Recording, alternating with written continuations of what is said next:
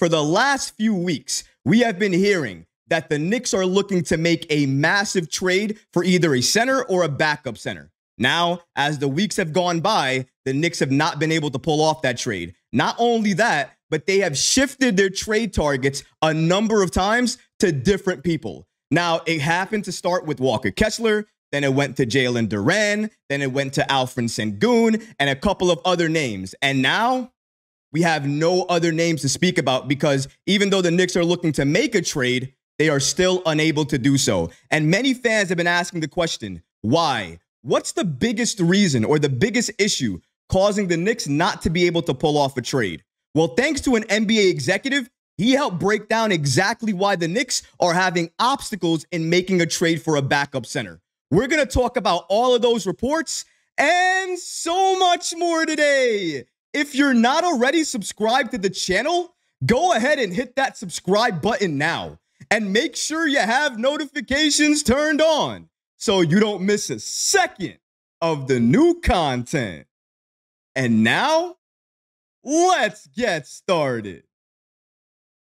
The Knicks are dealing with a massive obstacle in a trade for a center. As I said to start off the show, for the last few weeks, the Knicks have been attempting to trade for a center. And that's because when you look at the free agency market, there are no centers available there. So the Knicks can't go there to sign a center. They have to trade for one now if they want a backup. And it's clear. Mitchell Robinson, his injury history. Jericho Sims, how young, how inexperienced he is. It's giving the Knicks a lot of concerns. And because of that, they are continuing to look for a center they can trade for. But again, they have been running into obstacles. They have not been able to pull off that move. And the main reason why? Well, thanks to an NBA executive, he helped reveal that it's because of the Knicks picks that they're including in these trades. Their picks, unfortunately, are just not good enough.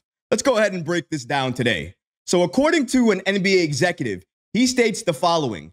Absolutely, they should, he's talking about the Knicks, should offer all they can for a center that is perfect for Tom Thibodeau. And of course, the problem is, according to this NBA executive, is that the draft capital that they have is very bad.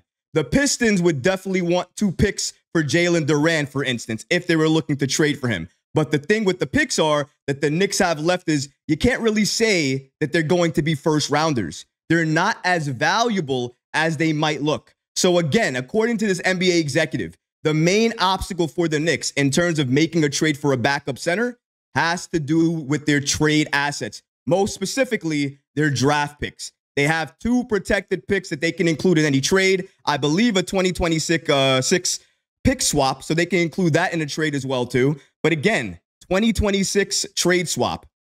The Knicks are going to be a very good team next year. That's not really desirable as well too. So when you consider all of that, that seems to be the main reason why the Knicks have been shifting trade targets and still to this day unable to pull off a trade for a backup center. But let's continue here with these reports.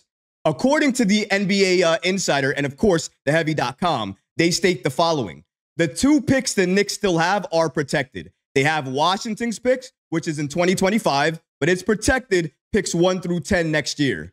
The Wizards are almost certain to be among the 10 worst teams in the league. The Knicks would get Washington's pick in 2026, but that is protected for the top 8. Again, Washington is likely to be among the 8 worst teams that year too. After that, that pick converts to 2 second-round picks. The fact that that's the case, think about it if you're another team and you want to give up a backup center that you think is a very good piece, but you're getting something back. Are you going to be okay with getting a pick like that may never convey, and when it does, it's second-round picks, and you just gave up a player that you really like? Is that something that you are okay with, that you're happy giving up? A lot of teams, maybe not so. And that's the Washington pick that's protected. Now we're going to go to the next pick, which, of course, it's still protected. It's a similar story with the Detroit 2025 pick. The Knicks will only get it if the Pistons are not in the top 13 of the draft in 2025, which is unlikely. It's top 11 in 2026 and top 9 in 2027.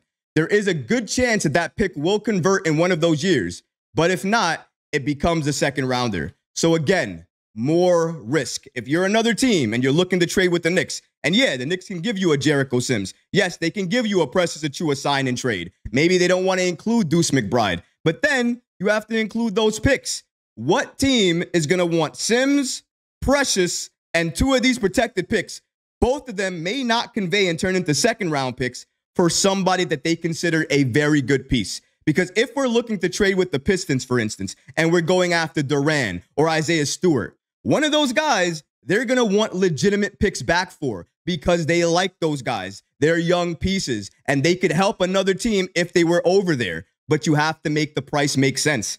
The Knicks right now cannot get that done. And that's why they have been shifting trade targets each and every week. We started out with Walker Kessler. We moved on to Jalen Duran. Then we were at Alfred Sengun. Then we were at Nick Richards. Then it was a high veteran center that made a lot of money. Then it was one of those guys. And then after that, it was Clint Capella. Then after that, now we're still looking for the next particular trade target the Knicks are going to go after. Or if they're going to circle back and go after one of their older trade targets that they were looking at to start this offseason. We're not too sure yet. But either way, the Knicks are still looking for a center that they can back up Mitchell Robinson with. And they're doing so by looking at the trade market. Because if they wanted to sign Achua, they would have done so already. If they wanted to get another potential center, who we're going to break down, because there is a free agent center that is available right now that many people aren't talking about. We're going to get to him later on in the show. The Knicks could potentially go after him. They have options, but it's clear if they wanted to go the free agency route, they would have done that. They didn't. They're continuously looking at the trade market because they know, like we all know, right now is our window to win. And while we could roll the dice with Precious, we could roll the dice with one of these maybe okay free agent centers that remain. But in reality, the way to get better and stay good is to get a young center that can play backup minutes, but can also start, can also play starter minutes in case Mitchell Robinson goes down with injury. That's what you need if you're the Knicks right now. And that's what they're searching for. But as long as they have these issues with these picks, they're likely not going to get that young center. That's why they're looking at high salary veteran centers around the league, maybe on a 1-year deal that's left from them for their contract, because maybe their cost is going to be relatively low. They can get them on this team and at least for a year, see what they can do with that roster. And then at the trade deadline, or maybe in the next offseason, you try to address the center situation again. But it's coming down to a point where the Knicks have to make a decision. They need to decide on what they're going to do here. Are they going to go after a free agent, go with Precious Achua? Are they going to do a sign and trade for another center on the market that's available via trade? They're going to have to make a decision because going into training camp, we cannot have any questions. We need to know our full roster, our full core, the core that's going to be playing significant minutes on that court each and every game. We're going to need to know that roster backwards and forwards because we're going to need to gain that chemistry in order to make sure that we can be that legit threat, that legit contender in the league moving forward. If you enjoyed these clips from the live show, be sure to subscribe to the channel and have notifications turned on so you don't miss any new episodes or when we go live. Thanks for watching, Knicks fans, and until next time, peace.